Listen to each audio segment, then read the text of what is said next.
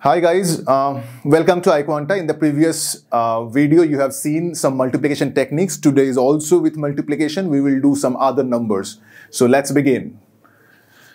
So this session, we will do first multiplication by 11. Now think about it. Whenever we are doing multiply by 11, what is the easiest way to do this kind of question? So it is 123 into 11, right?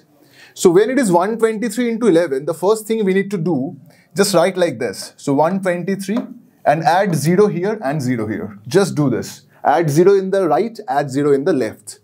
Now add two digits. So what is 3 plus 0? 3. Next to 2, 3. 5. Next to 1, 2. 3. Next is 1, 0. 1. So your answer is 1353. Am I clear? So just add 0 in the left and in the right and add two numbers. Like first this 2, next this 2, next this 2, again this 2. So the two pairs, you have to just keep on adding these two pairs. Similarly, we are checking this also, 2, 2, 3 into 11. So like 0, 2, 2, 3 and 0, right? So what is the first step? 3 plus 0. Kitna hota hai? 3. What is 2 plus 3? 5. What is 2 plus 2? 4. What is 0 plus 2? 2. So your answer is 2453. It's that simple. This is like the technique for doing the multiplication with 11. Now there is a catch. Let's say we have something kind of like where there is carryover. You can see there is no carryover in this kind of questions. Now I will discuss something which has some carryover. So let's discuss the next one. 347 into 11. Now if you think about 347 into 11, so the method is exactly same, 0 and 0, right? So first what you need to do, 7 plus 0. So 7 plus 0 is 7.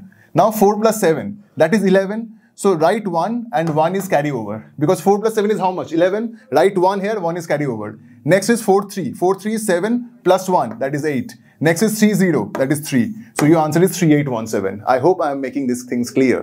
Whenever there is a carry forward, you have to just add it in the previous, just like the same as the multiplication. Just add it before, add it before, add it before. Am I clear? So this is the multiplication techniques for 11. Next we will learn about 12. Now 123 into 12, right? So in case of 123 into 12, the first thing you need to do, it's the same kind of approach we are going to use. So think about it, 0, 1, 2, 3. Now what we are going to do, we are using, in the previous case, we are using a plus b, right? That is for 11. Now we are using 2a plus b for 12. Because it is 12, so this 2 is multiplying with a. So we are doing 2a plus b. Because in the 11 case, what we have done, we have added 0 here and we are just keep on adding.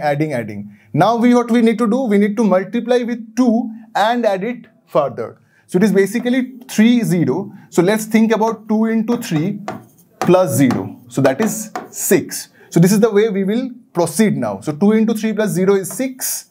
Next is 2 into 2, 4 plus 3 is 7. Next is 2 into 1 plus 2 is 4. Again 2 into 0 plus 1 is 1. So your answer is 1476. I hope I make things clear with you, right? So next we will discuss about 13. So think about 13. So for 13 we understand we need to do what? 3a plus b. Because what about 12? 12 में क्या था? 2a plus b था. तो 13 में क्या हो जाएगा? 3a plus b.